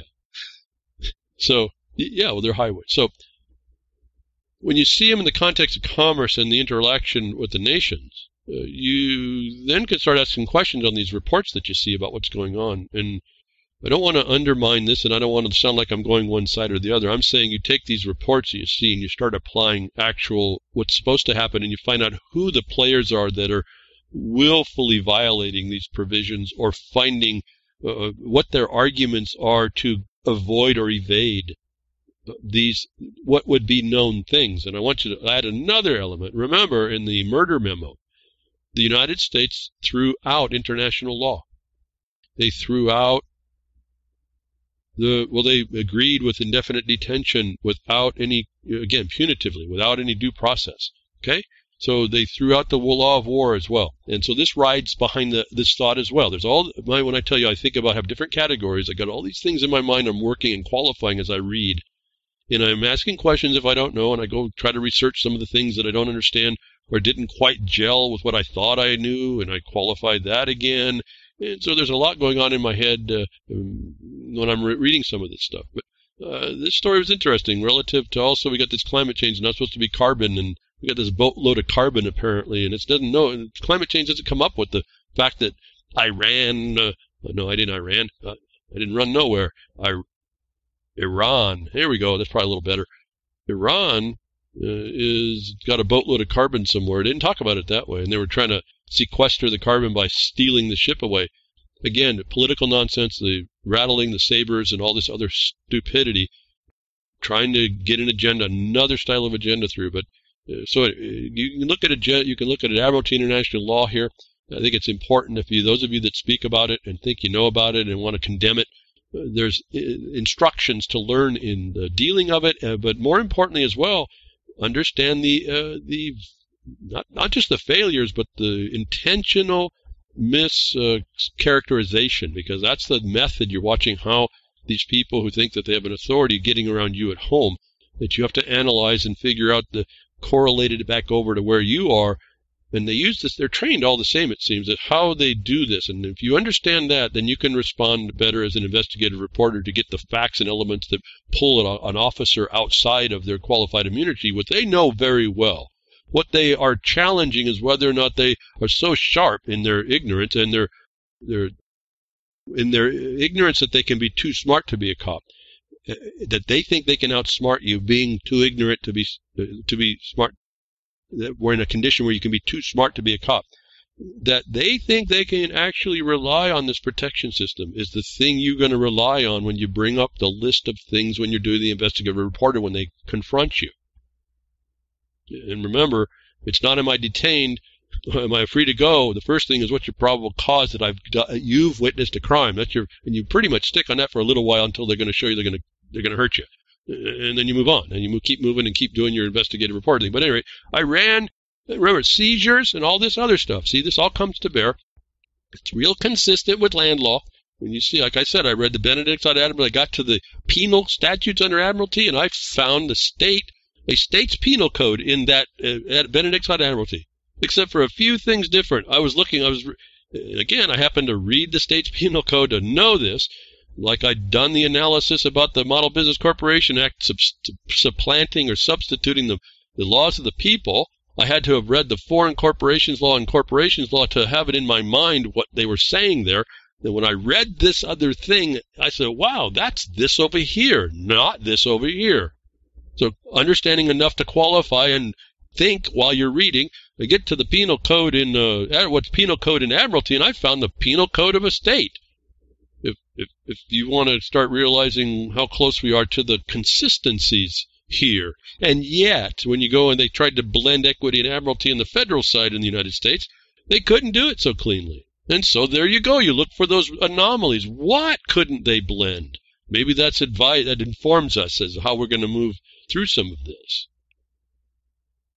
I hope I'm not going too fast. These are kind of the nuggets of how this works. If I'm going too fast, you're thinking you know too much. And I'm saying that advisedly because I don't go working with this a lot. I just learned what I learned. I picked it up. I learned to move with it and take on these principles and these tools, and I kept moving with it. So this is another, I had to go back a little bit in my thoughts. Some things I really don't remember too much. You don't use it, you lose it a bit. But they're there. I have a thought about it. I have an understanding. Iran tries to seize British oil tanker. Well, what was this all about?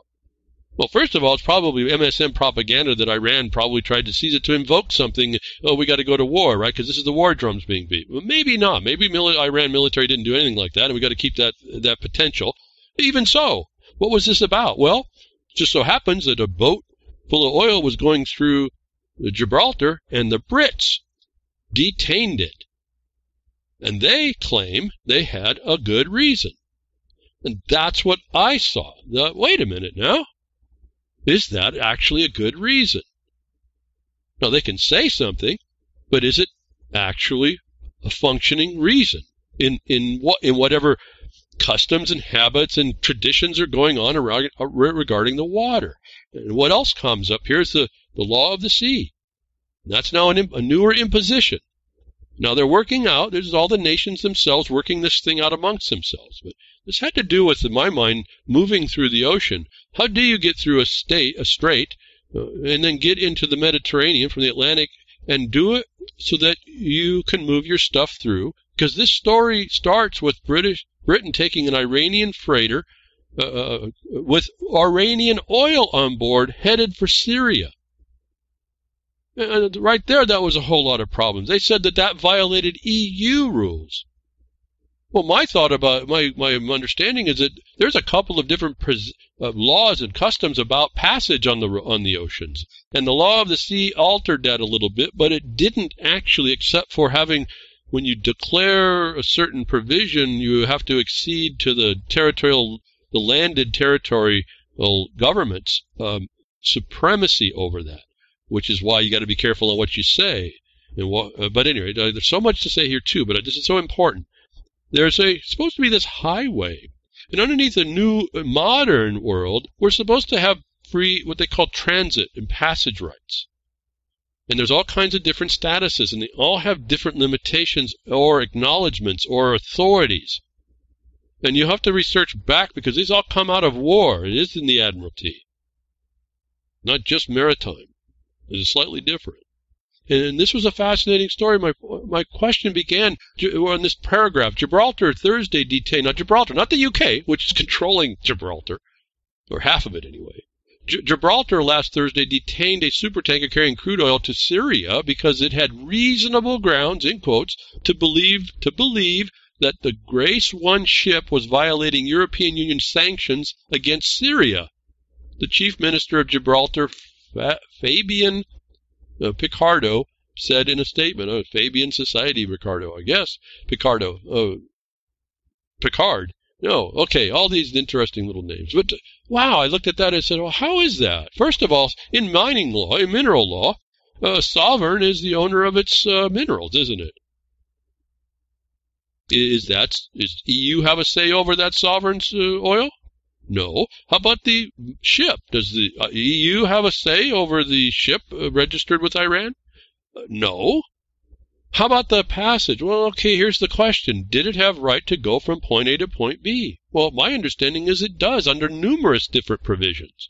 First of all, it's not a military ship, so, well, unless they're going to tell us that there's guns, but it was not a military ship, and in fact, it didn't want or need to dock anywhere along the territorial waters that were expanded now because of the law of the sea. And so there's this overlap, and there's a conditional change, which is even under contention amongst the sovereigns that we want to say, all these nations that go to meet together to work this stuff out. Which at some point I believe all these nations should come together so they can work it out before we start sending 18-year-olds to go die. So reasonable grounds. And I'm thinking, wait a minute, now let's go through. It wasn't the EU's oil. It wasn't the EU's ship. Syria's not EU. Now, NATO wants to make it part of the, they got Turkey sitting right in there trying to muscle its way in. That's NATO. And Turkey's great at straddling a fence. That's probably you want to look at how to straddle a fence, watch Turkey. The turkeys. But is this ship at all underneath EU? Would be only by the passage through that strait. But in the old and the new, I couldn't rationalize how the EU had any reasonable belief there was a violation Why? Because this was also two sovereigns making a contract between each other, correct? In things that were owned by, in rights of each sovereign. The neighbor down the street's argument with that, notwithstanding, they have no right in this. There is no reasonable claim that they could make in this. Unless what? Unless they violated the traditions and customs and rules or understandings of passage. And so, this is an analysis. I guess can't really go too deep. I can go some of it. We can go on and on and on. All this stuff, folks, is on and on and on. And you really got to keep your mind into some of this. That's why I say focus in on something, because you're going to have to become an expert for that. I can't be the expert. I can just have an overview. I can lead you to the trailhead, as I keep telling you.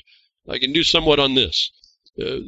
But I want to relate this issue because it's such a nasty thing that's going to happen over an agenda that the United States wants to do.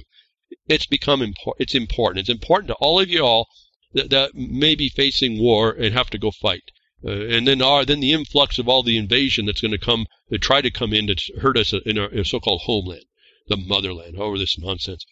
So this is why it's important. But it's more important to see that what the dynamics is about what they'll do around this ship. It relates directly to your highways and your passage and who they think they are and what the excuses they use.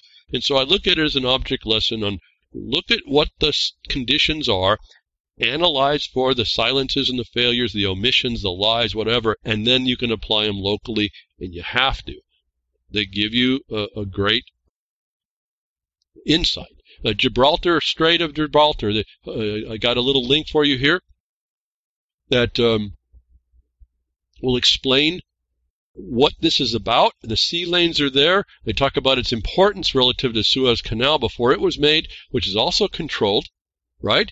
And so we go through and we hear in this link to get an idea what are they operating under for passage, and they speak of it. And it's because of the ruling and the agreements, it's subject to the transit passage concept, a concept. And we could read, I have a link for that. Again, go to Wikipedia. You can get all this yourself just to get the basic background. And the point about this is try to read for whether or not EU could possibly have, because they don't have it as a sovereign, they're a veneer of an authority. They're like the UN relative to Europe. Remember, Europe is sitting underneath that. They don't have the oil. They don't have they might have sanctions against them relative to the United States, but Iran and Syria do not, do they? In fact, because of the sanctions, they're made different, aren't they? They're made outliers, outlaw to that system, aren't they? And so I'm still questioning this reasonableness. I'll just tell you up front, because we're going to get to there. There is a false claim of reasonableness. And the other problem with that is you didn't see the UN nations saying, wait a minute now, you can't do that. No, you see the political infighting that goes on. But let me get back to the analysis. It says within the Gibraltar and the information available that you go through the concept of transit passage. Transit passage is different than innocent passage or freedom of navigation. All right, all these little terms, they all have their thing. You got to keep them straight, and I can't go through all of it here. But there is a provision, and it's underneath the United Nations Conventional Law of the Sea. It's a newer imposition, but it's agreed to. Let me get to the point, I guess, of this, because I just can't go through all this stuff. In this rule, when you say you're passing through the transit passage concept, you have to you agree by its assertion you're giving authority over the territorial waters to the territorial state that you are appurtenant to. However, they have to then give you the passage unless you fall under the exceptions. And I'll let you go to the link and you go read the exceptions, and you make up your mind whether or not an Iranian ship with Iranian oil owned by the Iranians and going to Syria, all outside the EU, gave EU probable cause for sanctions on them to impose those sanctions. Go read for whether or not that ship could be that oil tanker could be doing that. You also understand that some of these allow docking, so you got to look at that. They didn't do any of that. They didn't have any intention to do that. They didn't even run into trouble. They were simply, well, they say detained. That was an arrest, folks. And likely, I suspect it might have, maybe they didn't, but I suspect it was done by a cruiser as well. Again, your admiralty on the highway and navigable waters will correlate to the terms used. Remember the terms used on the roadways and the land. And you should find interest in that correlation. I certainly did. And why I can go through when I realize that, and even if I put it in the context of man of war. See, the sailor's not men. It's the ship that's a man of war. And I tell you, you're dealing with a military who runs cruisers. Should start putting some correlations. I'm not saying that they are. I'm saying leave them as the possibility and probability. And when you do, and you think that all the elements are such that you're looking at one of these things, you can start addressing that way. You don't say it is. You just address it and talk in long-form elements. The elements of the condition don't use the words. Otherwise, they think you're nuts. Because if they find out you know, they're going to shut you out. And then you get shot. And that's the other thing. You get taken down. This trader wasn't detained. It was arrested. And likely by a cruiser. A police cruiser, I no doubt. And remember, you got to go back into those laws back in the times, 1500s, 1600s, whenever these things are going on, and you see what they're pertinent to. It's fascinating, the consistency that crawled up. Talk about evolution of a creature. It crawls out of the muck of the ocean, the mercantile of the ocean, and it puts itself on land. What was prize in the ocean becomes booty on the land for all y'all that make it like looking for jokes. Yeah, pretty interesting. So we're supposed to go by the law of the sea for transit. That's understood. But there's two other ones that are mentioned, and we move along the line on other concepts. They're all concepts of transit. How do you get by, go from one place to the next? This one's in maritime, though, and it's called the freedom of navigation. There's a whole thing about freedom of navigation. It also has to do now in a military sense, which is even more important to understand how they do this.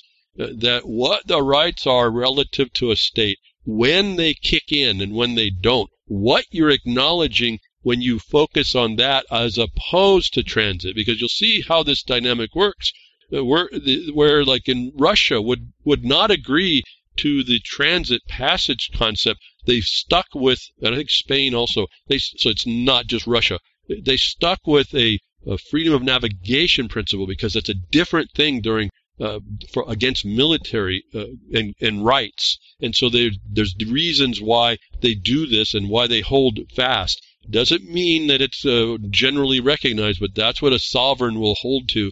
And you'll watch even the United States doesn't work a lot of times through their agreements of this, only with the treaties that exist. And it talks about all this, and even on the wiki pages. It's pretty cool. You can go through and get an idea, but you got to be into this concepting. And I'm saying keep it open, your mind open about the terms they're using and relating to where you are in your life on land. And you'll, again, like I said, you'll start to understand why the penal statutes of a state look like they were pulled right out of copy and paste, right out of a Benedict's on Admiralty. Now be careful, you start fueling in that you're under Admiralty, you may or may not. It all depends on what you're facing and how. Now, these things are also potential defenses with other names. But here's the next one, is innocent passage, is another concept of the law of the sea that allows a vessel to pass through the territorial waters of another state, subject to certain restrictions. Now, isn't that just like the law, your motor vehicles code? It just cracks me up, folks. I can't help it. I'm sorry. It just cracks me up. It's so connected. So, at any rate, you go through and look at this and do your correlations. Understand you have these three types of passages that the sovereigns will look at or not look at. Look at them inside the context of who you might be, not necessarily in the water. Innocent passage is a concept subject to certain restrictions. Now I want you to go read those restrictions and apply that to that Iranian tanker. And tell me whether or not the EU, relative to sanctions on it, could impose that and have Britain steal that tanker. And to me, it didn't make sense to begin with. I didn't think they had reasonable cause. That's a fraud. That's a felony under international law. What do you do? That's like war. That's war stuff now. Now you really did do it. But see, we're dealing in lawlessness. The United States is probably supporting that. There is no international law, remember? There are none of these concepts. They're going to do what they do. It's called executive expedience. They're going to do what they do. And they got a bunch of gang members that are going to get together to pull it off. But I wanted us to look at this and say, Well, if you want to be, I'm talking to you now, folks, listeners, you want to be a so-called sovereign, you want to have a power, and you want to deal with another sovereign on private contract, you're looking at the biggest nations in the world that's going to deny that to you. And so for those of you that think you have a constitutional republic that's been kept, please step back, rethink. And then now what do you do? Because if you insist that you are going to do that, because that's where this place was wired to do, and it's not done that way, you're going to have to undo the wiring that was done wrong and make it so. You can't just let these people do this.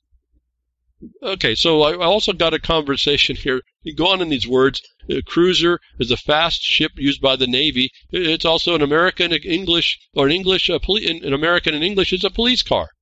The cruiser, right? Didn't they have the Dodge Interceptor? You'll find that's a word as well when you get to like man of war. These are terms, man of war. You're not the sailors. Those are appurtenances to the ship, right? This is not about you. This is about what's been set up before you got here.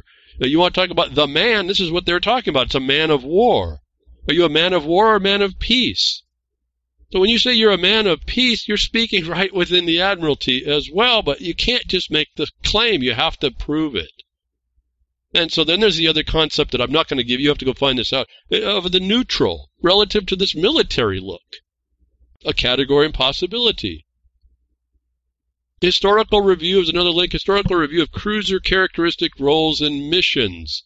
And go look at the missions of a cruiser. Adapted to the road, the police and the cruiser, the interceptor that we knew about when we were younger, the Dodge Interceptor monster that they put on the highway to track you down for whatever what. You'll notice, read the subject matter areas that they have jurisdiction over. Look at what they don't have jurisdiction over and understand that's the deal. That's where you're going to be looking as an avoidance and or to say they don't have the power. Okay? Because what are they doing? They're cruising, right? They use those cruisers to do what? Gather intel, do arrests, and all this other stuff. The police use license plate readers to grid an entire neighborhood. If you don't think you're being surveilled, utilizing these license readers, they're now doing it with cameras and everything, and laying out how the enemy combatants in a certain area are going through and about doing their work to subvert the organized government. So I can read this stuff, but the law enforcement, these cruisers are using these Admiralty cruisers looking around for contraband and people in merchant ships that are susceptible underneath the freedom of navigation, but not underneath the transit passage conversation. The law enforcement using the license plate readers to grid the entire neighborhood. What does a gridding mean? And they explain in this article, the part of the training of the AALPR systems, Chandler police officers are taught to grid neighborhoods. Grid, in quotes, grid neighborhood during their downtime. When they got nothing else, when they're not harassing you in other ways, they're supposed to drive around, cruise around, gather intel, just like a cruiser of old. That's always fascinating me, the correlation here. Systematically driving up and down every street in the area, indiscriminately scooping up information on vehicles. Well, what's the importance of this? Well, this is a surveillance zone system and the grid system, and then they can find out where you've been, and they promote it as being able to, they tell their officers, this is how we can help stop crime in the future by knowing where people were in the past. But we know they use this situation in order to do what? They make stuff up. They don't know what you're there and anywhere for. And they're willing, like we see the very first article about the guy having to go through all this hassle to try and get justice, like my friend's going to have to do as a victim of the work that I do by accident, where the enforcers want to beat down on somebody or anything for any reason that sounds like the idea of the day. In this case, don't let any fire start. They didn't know that he had the right to do what he was doing until after he told them it was not defensible. The same way here. They just impose upon you what they want to get out. And if they have a real bad attitude, they have a system worked out to make that stick unless you're that one guy or gal. I don't wish any of this on any of you, but this is the reality we live under. These cruisers go out and get intel. You'll see the historical use of cruisers doesn't sound much different than a cop on the street as it does now. It's consistent with the Admiralty and what happens during times of war. I guess we can say that. It's all indicative that you live in a military consequence. And so all y'all that think that say that the Constitution is what we ought to follow, you've missed it. You've missed it at least twice removed. At least twice removed. And then it kind of diffused out. I don't know if it's twice removed, but more diffuse on the avenues of the destruction of the organic establishment. And then we hear a little bit of what seems to be cops standing up, getting beat down by his own, apparently, or an agency, a jurisdictional competition. Detroit cop arrests their own police commissioner at a heated meeting over facial recognition. Now, I don't know if this is a setup story or what, but I know there was a certain way for this guy to have to do something relative to how this agency board meeting, exclusive, private meeting stuff that he was arguing. They made this a closed meeting. It's a secret meeting behind closed doors type stuff. They've given the organizations the ability to do this. They're like business meetings and executive meetings and all this other stuff. This should have told you something else as well, and most people don't pay attention. So this commissioner, Willie Burton, steps up and doesn't like the idea that it's a private, closed hearing. He wants it open. The board that they're listening to bring facial recognition in doesn't want to hear about it. The guy puts his office on the line, but he didn't. I mean, he says, if you're going to stop my office and you've stopped everybody that I work for, you have to arrest us all. Well, that's not actually how that works. So we have a little bit, I understand that the guy's commendable, but how he's approaching this caused questions for me. There's another way to approach it with being in his capacity that he really should have followed a little differently, given that's what he wants to do, and not make do the wrong precedent, I guess is the thing I want to say. But so you have maybe a commissioner cop that doesn't want facial recognition. What did I say? You're going to have to make rules that eliminate it. They're bringing in this stuff of surveillance. If it's not going to be in the cruisers, it's going to be where you cruise, where you go around, right? It's going to be where everywhere that you have to go, the things that you need is going to be a vulnerability that gives data to them, probably to a private company as well, that then gets resold as well. You don't know where that goes either, to fabricate and make up stuff just like you see the nations doing against Iran and Syria relative to their own sovereign properties. Not even in a sanctionable, they're not in the sanction stream. They are being sanctioned. Now, if that doesn't sound like you in the streets, I don't know what to say. I don't know what to say. It's right here, the examples of how it ain't working, and I'm bringing those to you and asking us to step up in ways that are going to start to counter all of this. It's not quite the same. Syria and Iran aren't going to go to war with those nations, but you can kind of go to war locally in a way that I've been telling you about the record that puts the heat on these people, and enough of you start coming, I think you become the overwhelming mass. Like we got run over by stupidity, you become the right law enforced against the oppression against you. Thank you very much, Grimner, for what you do at reallibertymedia.com. I hope something I said to y'all inspires you a bit, maybe lets you start to think about how to jump in, where to jump in, what to think about, how to look at the news and really get educated. You really can educate yourself. It's kind of neat that way. Thank you, Jules, for what you do at the simulcast over there and at Sound Minds as well. Thank you for all your questions and things I see. I don't know if I did it this week, but appreciate the simulcast there that you do. And anybody else that can repost the broadcast, I appreciate it. It helps to get the message out, helps to get people more in line with what I think has to come up with how they respond to this tyranny against them in a more rational, critical way that has a chance to succeed against those that don't want to hear it. I'll be with you next week, tech diffs or nature will.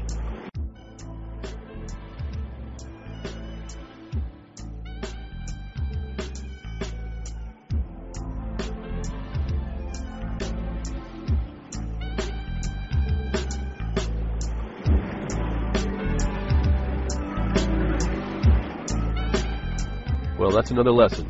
I hope with today's information you can take it to those that misbehave. From behind the woodshed, leaving his mark on the beast, this is Hal Anthony. Till next time, journey with purpose.